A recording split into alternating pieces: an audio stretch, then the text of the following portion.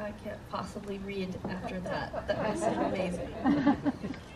That was the best intro I've ever had, and the only intro that ever included the word masturbation. You're in the big leagues. Or celery. Or celery, that's true. That's very true. Can everyone hear me? Yes.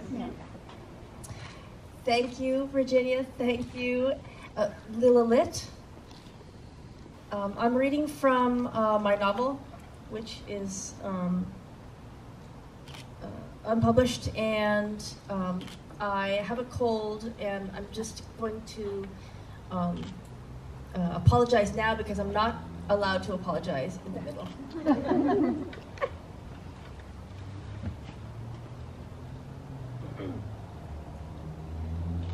This is the thing that comes after the thing that came before.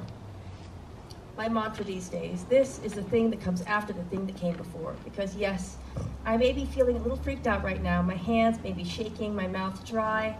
The spotlight might be blinding me so I can't see where I am on stage. My heart might be beating so much stupid up to my brain that I'll surely forget every move, every cue, every breath I'm supposed to take. But nothing that happens on this stage tonight can be anywhere near as bad as the thing that came before. Man, these spotlights. Back in rehearsal in the studio, no one bothered to say, hey, once you get on stage and are doing this in front of an audience, that spotlight's going to be whacking you in the face the whole time. Light this thick, you can feel it. I don't mean heat, I mean touch. All along the rims of your pupils and spreading out across your face, a big sweaty palm of light. It's got hold of your head. It's trying to pull you off stage. It's interrogating with the question, why did you ever think you could be in the opera? It's hypnotizing you with the suggestion that it might be time to York all over your opera shoes. They're red pumps, actually. There's no such thing as opera shoes, not like ballet slippers or anything. I hold my pose, spine straight, chin up, eyes out into the bright blank beyond the stage, hand on my hip, my sexy pose. That's what the director Ted said to us women, pose sexy. He said, move around, do what comes natural. He said, have fun with it. He said, use whatever va-va-voom you got in your bag of tricks. My hand on my hip, that's pretty much my whole bag of tricks. And right now, with the sweaty palm of light slapped over my face, I can hardly move. It's that hypnosis thing that happens when your senses are overloaded, that, and I might have a teensy bit of stage fright. You wouldn't think anything as trivial as stage fright could freak me out after the thing that came before, but I don't know anything about acting, I don't really like people looking at me, and I can't possibly pull off this frilly, sexy mama opera dress, the bones of which are jabbing me in the ribs. And this wig is so heavy, it's pushing my neck down into my chest, so my idiot heart is whamming right up against my throat. Okay, yes, this is only dress rehearsal. What of it? There's still an audience. Every person in the production gets 2 free tickets, so the house is full of friends and loved ones. A fellow cast member gave me her passes, so I have not 2 but 3 loved ones out there scrutinizing me from the seats. And you know what else? They give out invitations to high schools all over Portland. Teenagers who've never seen the opera before come out in jackets and ties and prom dresses. So excited about their first taste of high culture. Maybe I can conveniently faint and fall into the orchestra pit and break my neck on a cello and die. I think I'm supposed to move or something. I don't remember how to use my muscles. Someone behind me puts a hand on my shoulder and pulls me back from the light, turning me toward him. I swear I can hear the rending of the air as I'm sucked free.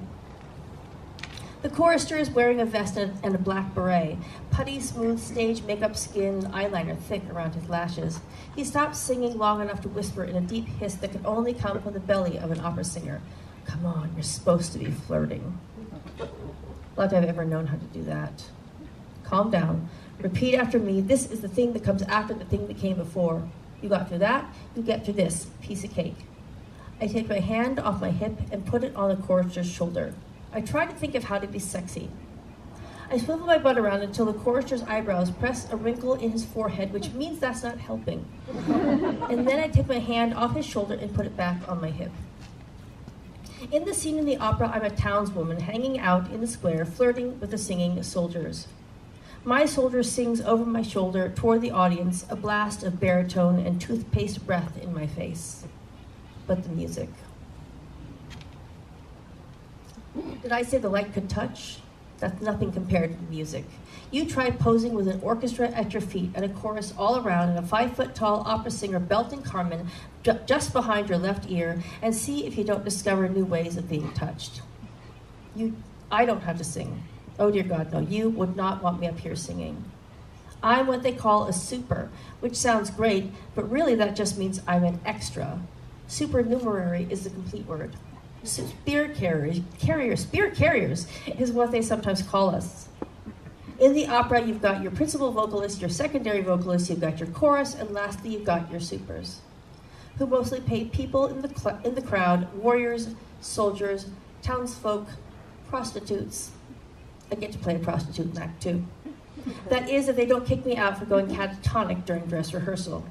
We don't get paid, but we do get 2 free dress rehearsal tickets and a chance to see and hear the opera from the inside out, which is strange and gorgeous and worth buckets of money in my book once you get past the terror thing. You probably think a super, an extra, who cares about stage fright? What am I doing it so hard? But what we do is mostly unscripted, and I'm way better off doing things when I know what those things are at all times. I gave one of my dress rehearsal tickets to my mom. I'm so glad she could make it. Okay, I lied. I'm horrified. Not so much that she'll see me up here sucking as a super, but that she'll talk through the whole thing, make comments about that's my daughter up there, the anonymous people sitting next to her, that she'll crinkle wrappers and eat potato chips out of her purse while Carmen is singing the bird song, that she'll find out I lied to her. It wasn't a big lie, but lies adhere to a particular kind of mathematics, the exponential kind. See, I lied to Elizabeth too. A different lie, but one that will compound with a lie I lied to Mom and make both lies way worse. Okay, I lied. The lie I told Mom was a big lie, really, really big. It was about the thing that came before. Elizabeth is out there somewhere in the seats too. Dress rehearsal tickets are general admission, so they're probably not sitting together, but they might see each other across the audience. They could happen to meet during the first intermission, second intermission. A glass of wine and, oh, Elizabeth, you look so healthy. I thought my daughter told me you were at death's door. So, okay, I lied to Mom about that too. So, okay, I lied to Mom about a bunch of things. But sometimes you have to lie to keep the peace, to keep sanity. Elizabeth is out there, and Mom is out there, and dear God in heaven, Danny is out there, and the lie I told Danny, if it comes in contact with a lie I told Elizabeth or the lie I told Mom, man, it's hot up here. There goes a proverbial bead of sweat, a straight shot from the back of my neck down my spine under my frilly, sexy mama opera dress. And my singing soldier just spat on me for the second time. I make a curtsy and step away. I wind my way through the silk of mingling voices. Just moving puts a little lift of freedom back into the banging of my stage fright heart, steps me a little bit away from the lies beyond the spotlight. But when I turn, the soldier who stops me, who clamps his hand down on my shoulder, is fuller. The smile I give him, that's a lie too. All right, so I haven't been quite upfront with any of them, but I've had good reasons, lots of good reasons, and I never lie in a way that will hurt anyone. Trust me. Fuller is singing, but he's not looking over my head into the audience. He's looking right at me. Fuller, the one to whom I told the worst lie of all. In this spotlight, the pupils of his dark, deep-set eyes are shrunk to decimal points. The sound of Fuller's voice is deep molasses drenching down to my toes. He presses his thumb into the flesh under my collarbone, presses hard, and the jolt of pain that runs down meets the jolt of remorse that runs up my body in answer to it. Remorse may seem like a strange response to the touch of a brute like Fuller, but this is as it should be. This is the thing that comes after the thing that came before. Mom in the seats, Elizabeth and Danny in the seats, and me on stage in the moment where the two opposing jolts meet in the middle of me in the place I'm afraid to touch because what hides there is the truth. The thing that came before, I'm not ready to talk about that yet. Thank you.